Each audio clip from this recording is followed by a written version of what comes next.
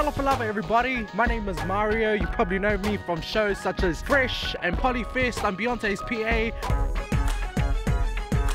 But I'm on a break from that today. I'm here in Samoa. Everything you're gonna see in this video I'm experiencing for the first time in a long time, once upon a time. But I'm here to give you guys some travel tips around Samoa. Don't judge me, let's go have some fun. Now there is so much to check out in Samoa, but don't get it twisted, I'm no travel fanatic of Samoa. I'm just that guy showing you the cool spots to check out according to the locals. Before we do that, here's a few things you might need to survive the island. Alright coconuts, before you start your travels you need to pack your sack. It's really hikavela in Samoa, so these are the appropriate shoes for the islands, unless you're gangs like me and rock your Vans. This blue bottle is insect repellent. This is very important because Samoa have those zombie World War Z Resident Evil mosquitoes. Bit of paw ointment for the dry lips, or paw on your cuts and wounds. The good old lava. Perfect not only to wear, but you can shelter yourself from the sun or cover your legs from those damn mozzies. Oh, don't need that anymore, eh?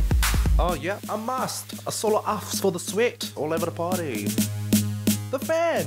Yes, I have many fans. You can use it as a shelter, use it as a fan, or you can use it to wave the taxi driver down. Hey, tale master. Very important, avoid dehydration and get a water bottle. Or in Samoan, apanguvai. Tap water in Samoa is a bit risque, so stock up hard. A very important part of your kit, toilet paper, in case you're in the guabacks and need an emergency stop for those number 2s, 3s and 4s. And lastly, for those stray fingers, I mean dogs, you need one of these. Hold upright and shout hello, H-A-L-U, hello. Or if that doesn't work, gapper. And so our first stop is beautiful Beulah Cave Pools, about 20 minutes from Apia City.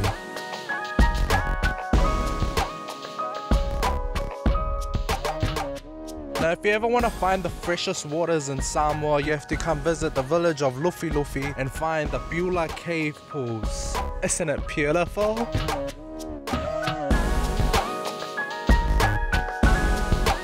Definitely my highlight. The water was so clean, I felt like I was getting baptized all over again. Hallelujah! It's located under a Methodist church, so it's not the place to be les muffs. Thank you very much. A few caves you can swim through and fresh clean water, and that's because of these bad boys that keep the water crystal clear. So if you need some fish for your oka, kidding, there's no fishing here, sorry, and no diving, but come baptize your sins in the waters of Beulah, Manuna. Oh Beulah, stay beautiful. Moving along about 40 minutes up the coast and passing a few buoys, we're off to check out some cool places to stay at to get a real taste of Samoa. And that's if you ain't got time to be burning in hotel rooms. A Samoan beach valet will be more your flavor. You haven't really had the Samoan experience unless you've stayed at a beach valet. I'm here at Lalomanu where they've got millions. So make sure you check it out if you want the ultimate experience. There's different kinds of beach valets here. They got flash ones for the flash people. What a flash, guys? Nothing much. So here behind me, these are the flashier beach valets. They're kind of like the Hiltons of beach valets. But if you're going for the ultimate challenge, it's these ones. They use tarpaulin to cover the walls at night and drape it up in the morning. Or if it rains, you can drop those down. There's no walls, so you can't stick your Beyonce posters up there. But at least if there's a fire, you don't have to find the fire exit, you just jump out a window. Some of them have power and electricity if you want to charge your laptops or your phones or anything to play on, but who wants to play on those stuff when you got the beach? The beach is your friend, man. Welcome to paradise. They don't call it the heart of Polynesia for nothing. And further up the road, you'll find some more traditional style beach valets. The beach valet here is a little bit more traditional, made from natural fibers from the soils of Samoa. You got the shutters that are made out of coconut leaves, and the roof is made out of the same stuff as well. This is something I'd prefer. Pros and cons, they're not as flash as the other ones that we saw, which had walls and aircon. There's no mirrors, can't look at yourself in the mirror. The pros of it is that you get a more peaceful vibe here, the beach literally on your feet, and yeah, it's more kick back here. So after a relaxing time by the waters, we're heading back to A City to hang. So usually when I go overseas, I make sure I check out all the malls and do a bit of shopping for the family back at home. So that's what we're gonna do. We're gonna go check out the Westfield.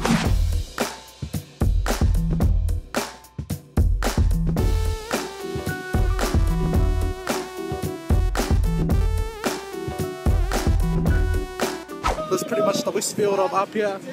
They even got entertainment. Yeah. I love it here.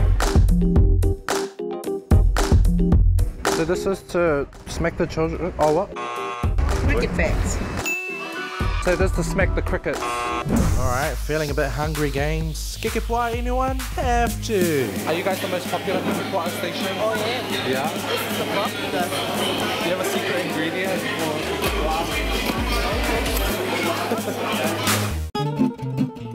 It's a pork bun, but this is actually mamoi, which is lamb. And sometimes you can find chicken ones here. I'm gonna have a bite.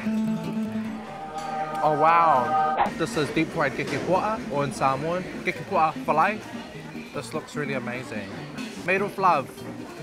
If food is made with love, it's better than being made healthy. Love will keep us alive. And I'm gonna go walk around the market to burn it off.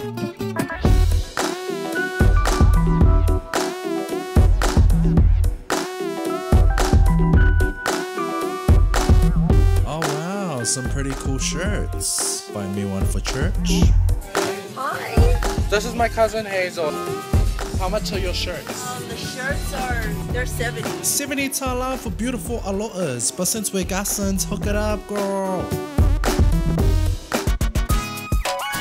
So we couldn't fit the greatness of Samoa all in one part, so make sure you check out the coconut.tv and catch part 2 of travel tips in Samoa, where I'm doing some pretty epic things, like life insurance much. So faster for some more shit!